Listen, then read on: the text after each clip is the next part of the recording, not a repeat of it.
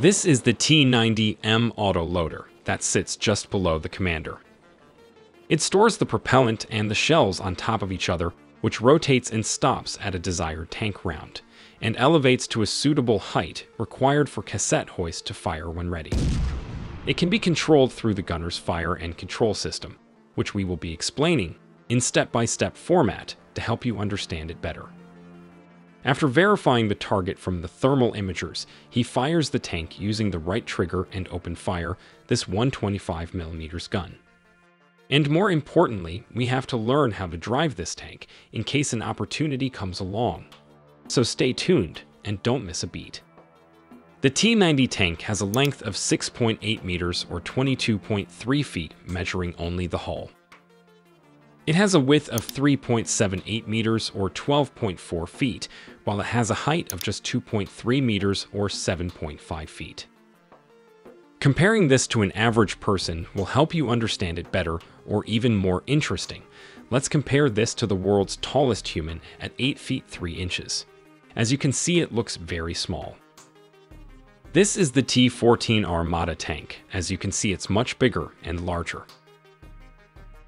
Just besides the T90 tank is the British Challenger 2, the Americans' Abrams tank, and the Lehperd 2A6 tank. Soviet tank philosophy is to have lighter and lower profile tanks, the reason why it weighs around 48 tons or 52 US tons. Let's start from the front. It has an improved main gun, a 125mm smoothbore gun. Interestingly, it's the same gun being fitted on the T-14 Armata. Just beside it is the 7.5mm machine gun that could be fired by the gunner using fire control systems.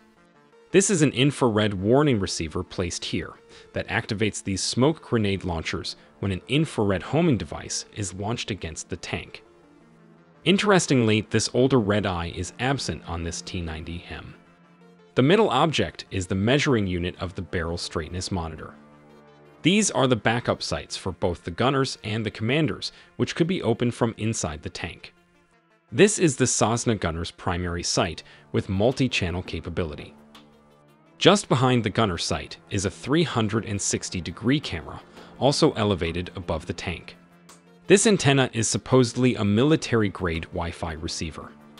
Here is the commander 360-degree panoramic sight. Just above the sights is the 12.7 cord machine gun. Let's move inside the tank. Here is the commander section, and it is being equipped with 8 observation slits. This is the sight control board. Above it is the commander display sight, and just besides it is the navigation and battle management unit. This is the camera control board. As stated, it also has a backup sight, and these are the control sights associated with it.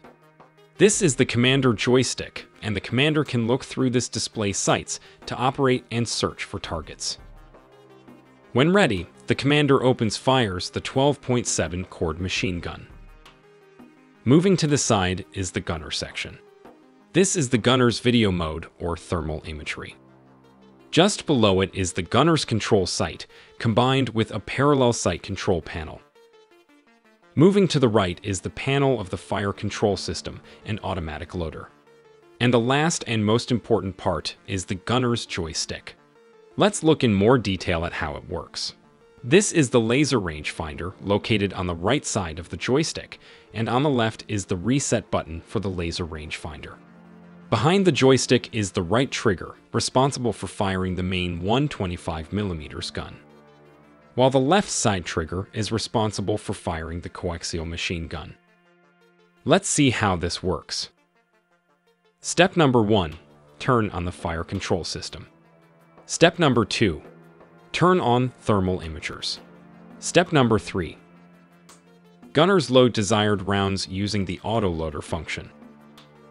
Step number 4. He finds the target using the laser rangefinder and moves the turret by tilting the joystick sideways to rotate the turret left or right, as shown here in the animation. He moves the turret up and down by tilting the joystick vertically. This is the result when viewed from outside the tank. Step number 5. After verifying the target from the thermal imagers, he fires the tank using the right trigger, and booms open fire this 125mm gun. Step number 6. If he wants to fire the coaxial gun, he presses the left trigger. Open fires this machine gun located at the front of the turret. Let us look at the driver section of this tank. This is the driver's seat. Here is the driver's periscope, and this is what he sees when driving. And these are all the controls that the driver will operate while driving. For now, we will only analyze how the tank is driven. One interesting fact about this tank is it was supposed to have steering-mounted control to maneuver the tank. But due to the overhead cost, they are still using these steering tillers that are used to turn the tank. Besides it is the gear selector coupled to a manual or automatic transmission, depending on the versions ordered by the military. The manual version has 7 forward and 1 reverse gear. Moving ahead is the accelerator and the brake, which are similar to a car. In order to move the tank, the driver uses the accelerator pedal. To stop or slow down the tank, the driver uses the brake pedal and the clutch to change gears if it's a manual transmission. Now comes the interesting part, the levers or steering tillers. Using these will turn the tank left or right. To turn the tank to the left, the driver pulls up the left tiller. This disengages the clutch on the left track, causing it to slow down, while the right track is moving at a constant speed. This change in the track speed causes the tank to turn left. The same thing applies when turning the tank to the right. The driver pulls up the right tiller. This disengages the clutch on the right track, causing the track to slow down while the left track maintains a constant speed, thus turning the tank to the right. Hope this basic explanation helps you drive the Russian T90 tank as shown in the animations. Just below the commander is the famous autoloader, and this is how it works. This is a bit fast, so let's slow this down a bit and dive into its basic parts. Starting from the base, this is the carousel. Above the carousel is the projectile or tank shell. Close to it is the propellant, which is required to fire the tank. Just like the British Challenger tank requires a projectile and a propellant to complete the whole process of firing the rifle gun. Above it is the ammunition cassettes, that is the base for both the gunner and commander. This is the cassette hoist. When ordered by the commander, it rotates and stops at a desired tank shells and elevate to a suitable height required for cassette hoist. Moving ahead is the stub ejector. All set and done, the gunner presses the trigger and fires the gun.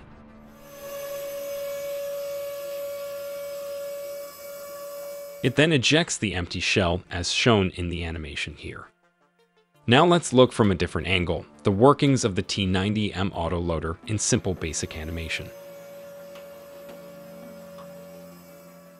The ammunition storage is also a new armored bustle, with blowout panels, has been added to the rear of the turret for storing ammunition. The autoloader's armor has also been increased to eliminate the problem of ammunition cook-off. This is associated with old T90 or T72 tanks autoloader designs, which explodes as shown when hit with a tank shell.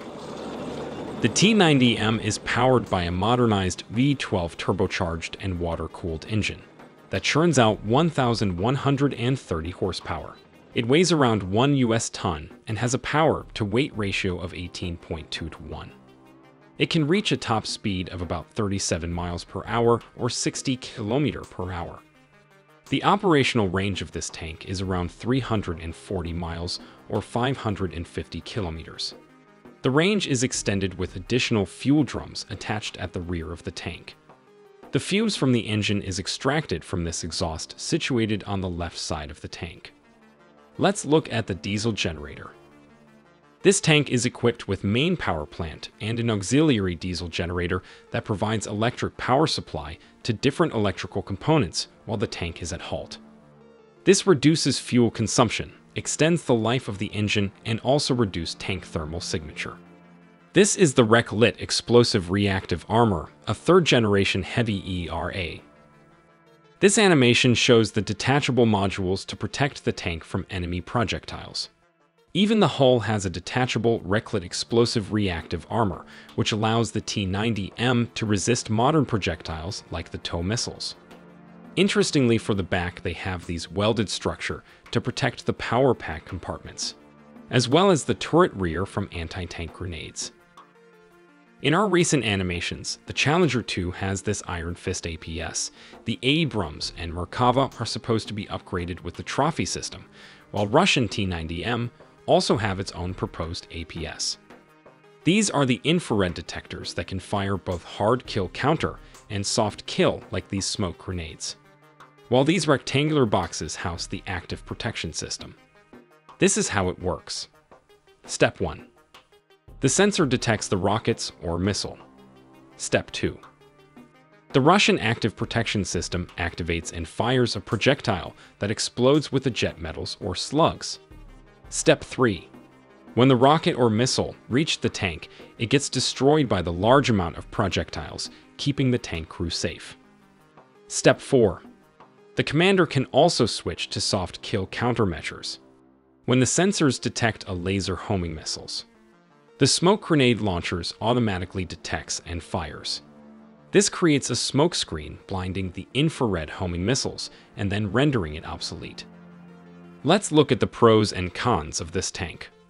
Mobility. As a main battle tank, it is very light compared to the Abrams or Challenger 2 tanks, which is suitable for urban or almost all-terrain warfare. Autoloaders. The advantages of adding autoloaders are often implemented in an attempt to reduce tank size and profiles following Soviet-era tank strategy. The blow-off panel. This was also a major upgrade compared to older T90, which many have seen it cook off after a single shot. Let's take a look at the cons. Crew capacity. Like the original T90, the T90M has a crew of 3, with the commander serving as a loader as well. This can increase the workload on the crew and potentially impact the tank's efficiency in combat. The reverse speed or gear is still very slow as compared to other Western tanks. It's also vulnerable to most top attack missile like the Javelin, similar with other Western tanks, due to the changing modern battlefield environment. We make original 3D animation from scratch with 2 people working on it full time.